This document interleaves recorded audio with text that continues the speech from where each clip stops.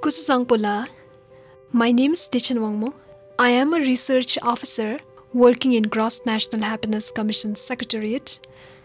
I've done an assessment with Center for Bhutan and GNH Studies on project implementation duration to study the significance of the 5-year planning period. The evolving needs of both the new form of governance and the changing needs of the economy and citizens have led to a rethink of the relevance of the 5-year planning system. The 5-year planning system has been guiding Bhutan's socio-economic development since the inception of the first 5-year plan in 1961. It provides an overarching framework and time frame in guiding the rest of the developmental processes with respect to priority setting, as well as beginning and end of any other developmental programs or projects. Therefore, it is perceived that a 5-year plan ensures that projects' durations are guided by the 5-year planning period. But is it actually the case? Not fully so in practice. It is observed that projects have varying life cycle and does not necessarily align with 5-year plan time frame.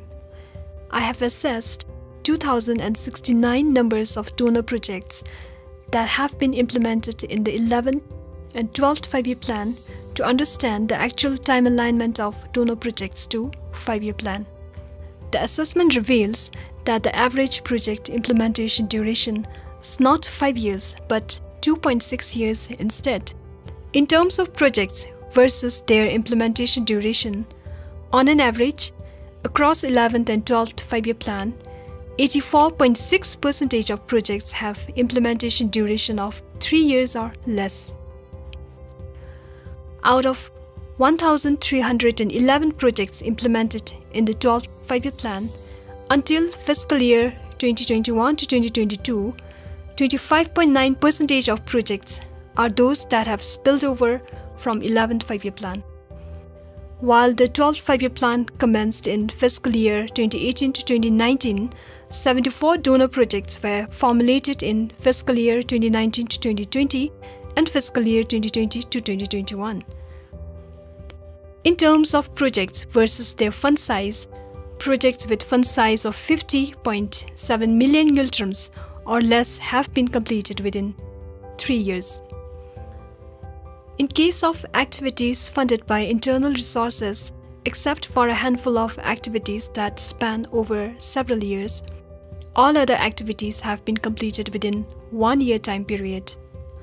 Therefore, RGOV activities are annually planned and implemented and not necessarily anchored on 5-year plan duration in terms of time frame. Based on these findings, as long as the plan duration is concerned, switching to a 3-year planning cycle instead of current 5-year planning cycle can be recommended. This is because, as highlighted earlier, the mean implementation period is 2.6 years and major chunk of donor projects, that is 84.6% across 11th and 12th 5-year plan have implementation duration of less than 3 years. This switch could result to a large number of donor projects completing within 3 years time period.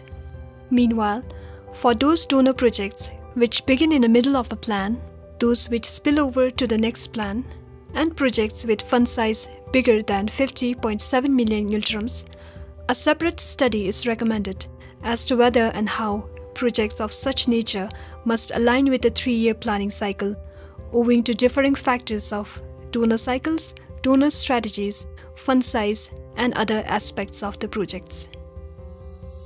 For detailed reading on the assessment, please visit Center for Bhutan and GNH Studies website. Thank you for your attention.